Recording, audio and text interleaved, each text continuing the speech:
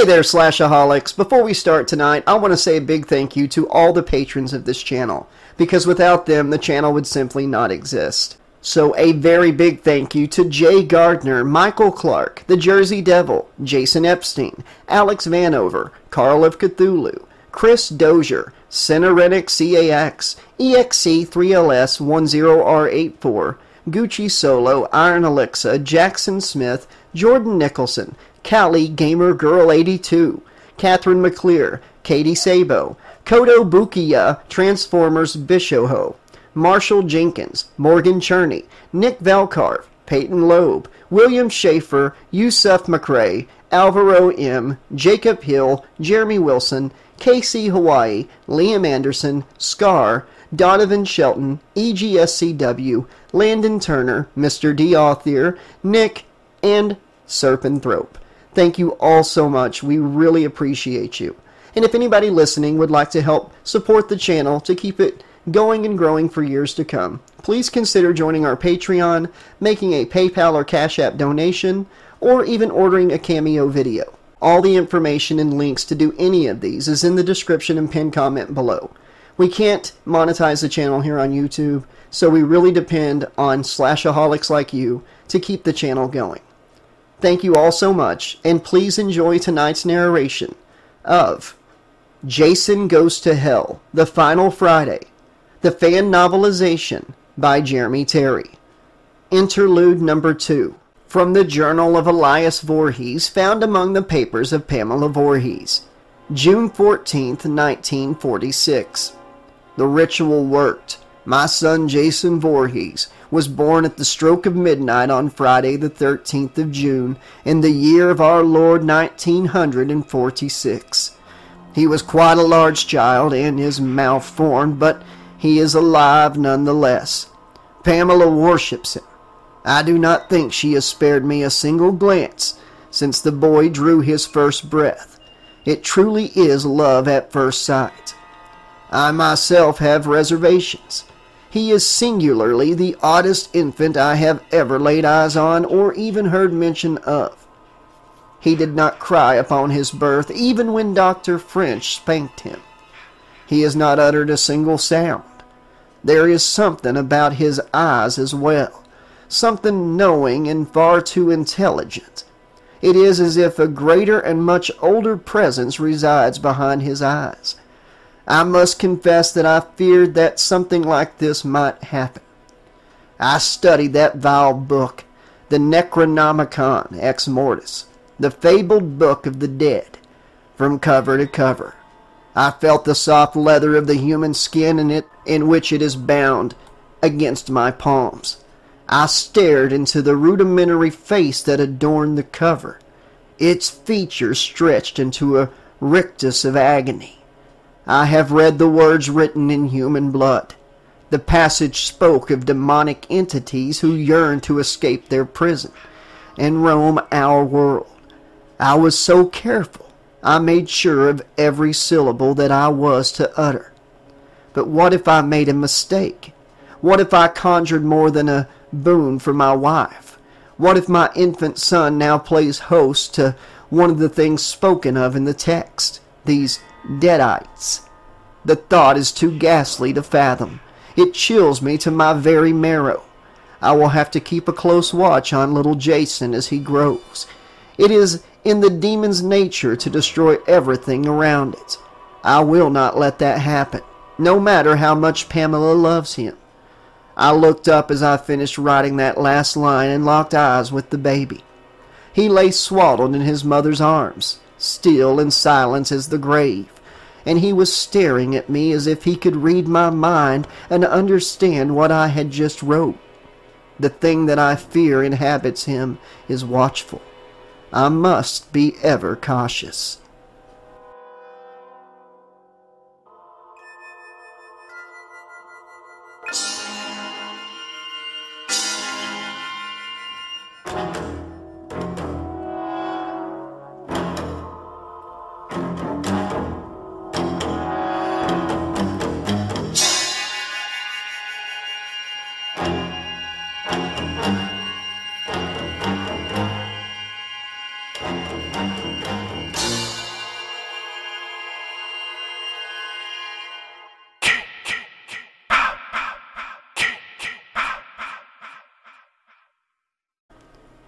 Chapter 6. Josh. The lights inside Joey B's diner were out for the night, and an unaccustomed silence had fallen over the place. Diana walked through the building and stepped out into the cool fall air, 2 trash bags clutched in her hands. She paused on the threshold to look around the back lot. It was lit by one dim streetlight, and the shadows seemed deep as the ocean. Fear blossomed in her chest, and she welcomed it as an old friend. She was used to living with fear, had been taught how to from earliest childhood. Diana knew who her father was, though she had no memory of him. Elias Voorhees never divorced Pamela, and therefore he had never made an honest woman out of Diana's mother, Martha Kimball. She thought that might be the source of her dislike for the idea of marriage, but guessed that she still owed her father thanks.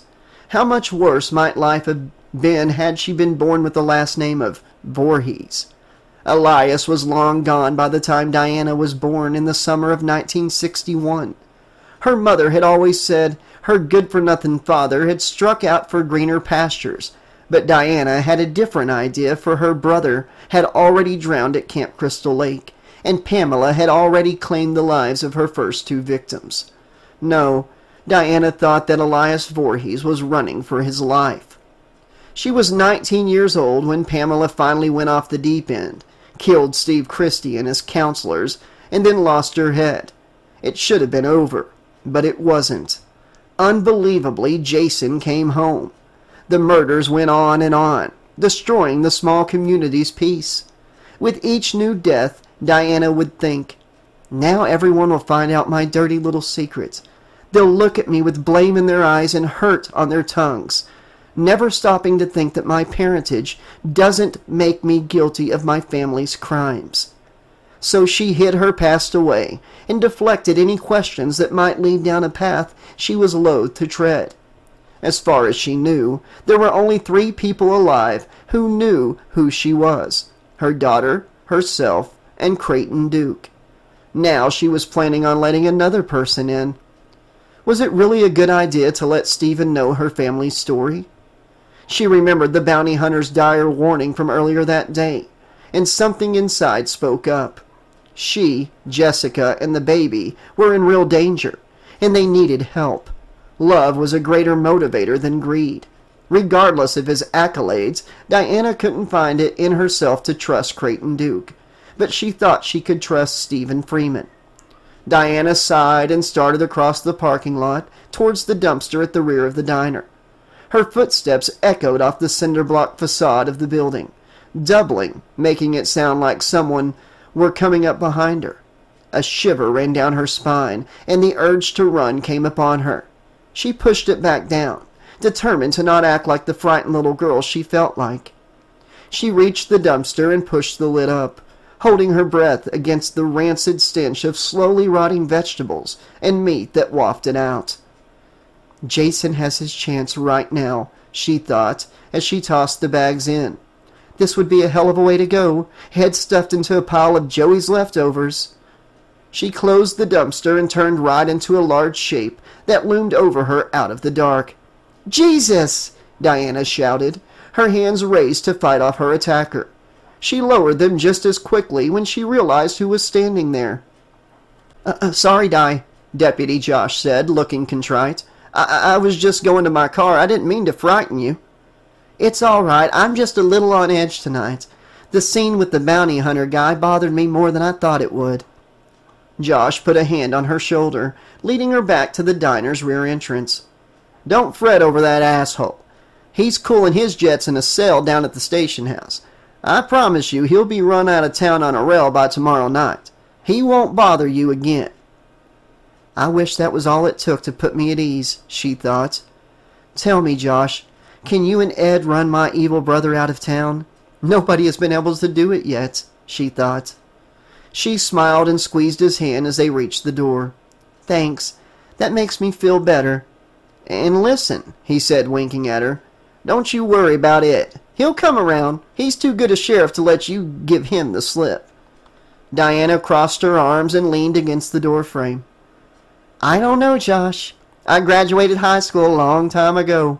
I'm too old for going steady." "So is he, and he knows it. Everything will work out. Trust me on that." "Okay," she said, giving him a hug. "Good night, Josh." "Good night, beautiful," he said. He watched her go inside the diner and then walked over to a tan car parked near the tree line at the back of the parking lot. A familiar figure stepped out to greet him. "Hey, darling," he said, as he wrapped his arms around his not-so-secret lover, Edna Walsh. She was an attractive woman, a few years younger than Josh, with brown hair and an hourglass figure. To Josh, she looked like a classic movie star from the 40s and 50s. He leaned in to kiss her, and she pulled away, blushing. "Not here, dummy. What if someone sees us?" Josh shrugged. "Who is gonna see us here, Bigfoot?" "I don't know," she said, looking around at the quiet parking lot. "It doesn't hurt to be careful. I'm sorry I'm late, Muffin." "It's all right. Bill didn't go bowling at the regular time." Edna shook her head. "The league changed the damn time, but it's okay. We still have until 10:30. Come on, hop in." Edna didn't have to tell him twice. He walked to the passenger side door while she moved to the driver's side. She had her door open and was crouching down to slip inside when Philip Hunt burst from the forest. Josh and Edna didn't have time to blink before he was on top of them. He struck the driver's side door and slammed it on Edna's head with bone-crushing force. Josh saw her skull collapse under the tremendous blow, heard her cranium explode, saw blood and pulpy brain matter expel from her ears and nose. Edna collapsed in a heap, her killer already in motion again. Josh reached for his sidearm, pulled. The gun wouldn't come out. He had forgotten to push the thumb strap that secured the gun in its holster free. Hunt didn't give him another chance. He struck the deputy in the stomach with his shoulder, folding the man in half and knocking the breath from him. Josh fell backwards, struck his head on the asphalt, and knew no more.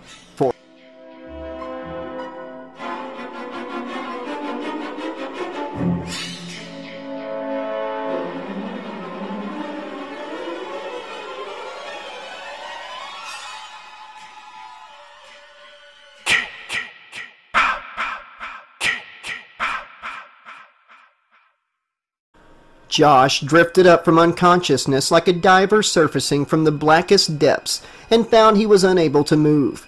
The scent of years of neglect filled his nostrils as well as the high stink of active decay. He opened his eyes and saw that he was strapped down to a metal table in an unfamiliar place. The walls were bare wood and lined with shelves, the roof overhead moldering plaster that sagged in places. Fear filled him, and he struggled against the bonds across his ankles, hips, and hands, chest, and head, but was no use. He was stuck fast. A shadow moved to his left, drew closer to hover above him. It was the man who killed Edna. He was utterly unknown to Josh and was obviously very ill. His dark skin was covered in pestilential sores that oozed a thick black liquid. The smell coming from the fluid was like the smell of a fish left on a riverbank in the height of summer. The man leaned close, his nose almost touching Josh's, and a single drop of the pus fell on Josh's cheek. Josh gagged, his eyes growing wide in horror. "Oh God! Oh Jesus, I'm gonna choke to death on my own vomit!" Josh struggled to fight his gorge back down as the man pulled a pearl-handled straight razor from his pocket and flipped it open in front of his eyes. Jason stared through the coroner's foggy eyes at the man he'd chosen, stared at the mustache growing there. He growled with deep-seated anger as old memories surfaced in his fevered mind. His father had had a mustache like the man's. Jason could see it in his mind, could see the white hairs mixed with the dark. He could remember watching it as his father berated him and his mother over and over again for small slights and mistakes. Jason hated his father, had in fact tried to kill him once at the urging of the voices in his head. He would not occupy a body that wore a mustache. Jason held the razor against the man's throat, letting him feel the cold certainty that he was about to die. Then he began to shave the man. He must be careful. He couldn't damage the host. He needed it to last.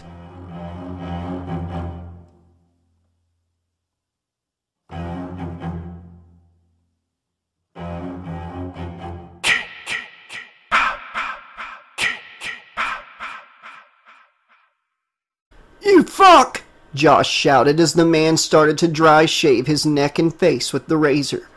Careful as a practiced surgeon, he wanted to thrash, to fight, but the slightest movement might spell disaster. He stared up into the man's black eyes, wanting to fight, to kill the man. The man stared back as he placed the razor beneath Josh's nose and raked it down. The blade was keen, yet the stroke still hurt. 2 more swipes and the job was done. Josh felt cool air on his now clean-shaven upper lip for the first time since he was in high school. The man seemed satisfied. He put the straight razor on the edge of the table and then undid the strap holding Josh's right hand. "What the hell? What kind of kinky BDSM shit is this? Is he gonna shave me and then let me go?" But no, he immediately clamped a hand over Josh's wrist. The man might be sick, but he was still immensely strong, and more than a match for Josh when he was in such a position of disadvantage.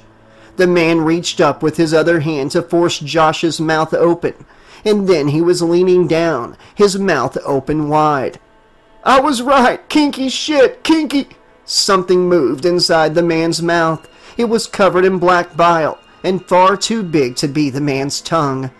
Their mouths met, and Josh felt something slithering into his and down his throat. He couldn't breathe. He was choking. His neck bulged grotesquely with the thing's passage. Then it was past his throat and burrowing deeper into his body. This was unbearable, an invasion of his very being. The man stumbled against the wall and began to scream as some great agony overcame him.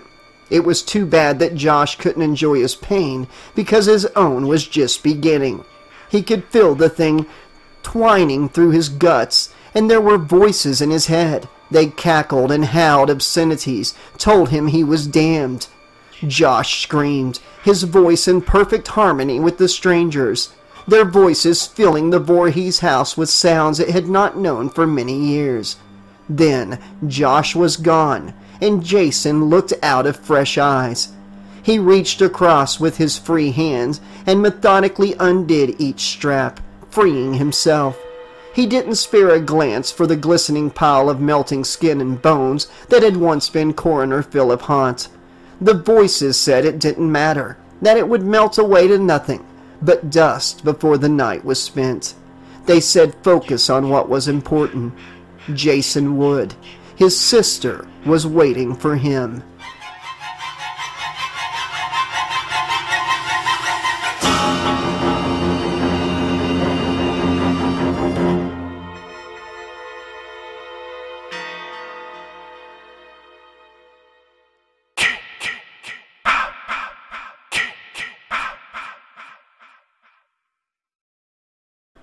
Okay, Slashaholics, this has been Interlude number 2 and Chapter 6 of Jason Goes to Hell the Final Friday, the fan novelization by Jeremy Terry. Had a lot of fun with these. I really dig finding out about baby Jason Voorhees. That's always fun. You know, anytime you can get a backstory on infant or toddler Jason, I'm all for it. Finding out he was even a creepy infant, scary as hell, scared his dad. Yeah. Had fun with the chapter, getting a little more backstory into Diana and, you know, her relationship with Elias. The movie didn't really touch on that a whole lot, so I'm really glad that Jeremy's given us these additional touches to the story. You know, a little more insight into what's going on. Of course, the stuff with Josh and Haunt switching bodies. I was real curious how Jeremy was going to handle this, if he was going to give us an explanation for the BDSM and the shaving.